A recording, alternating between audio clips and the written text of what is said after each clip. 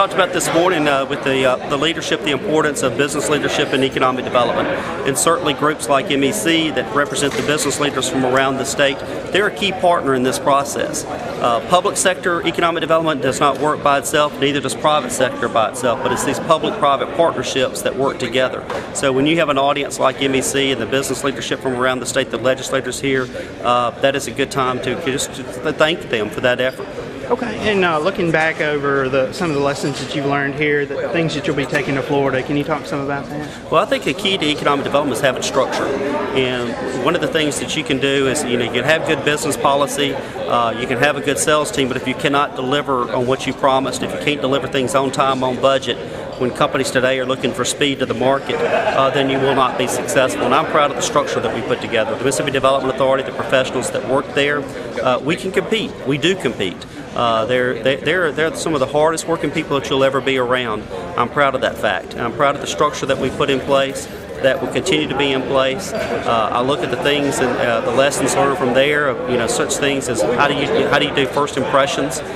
When people come to Mississippi for whatever reason, they may have a different perception. They may have no perception of our state. So it's real important that we get off to the right foot. We set a tone from the very first meeting that, hey, you can do business here. It is a good place. We're a bunch of professionals here, and that you can attract talent to the state. Any advice is given to gubernatorial candidates, folks that are rationing up their campaign? They've got so many people giving them advice, I don't need to. Okay, and looking back, what's your most proudest achievement at MDA?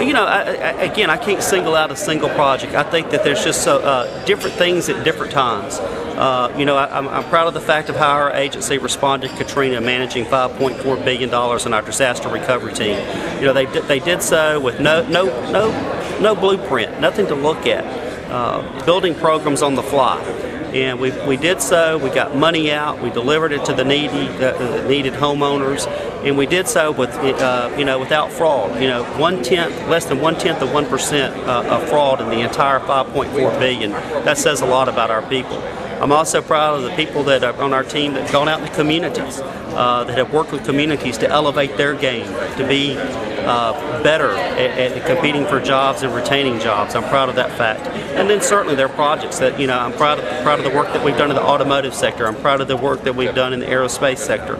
I'm proud of those things and the linkage that we have with our universities. So there's no one single project. I think it's a comprehensive thing, and you can't point to one thing.